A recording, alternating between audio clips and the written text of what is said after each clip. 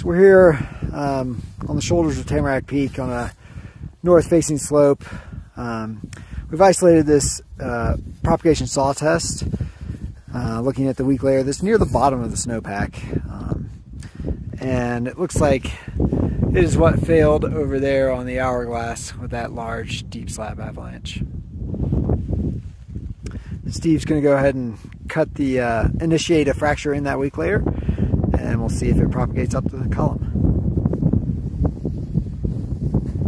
So you can see it break right there, and that is less than halfway up the column, indicating that if a fracture does start in that weak layer, it can continue to propagate across a wide area.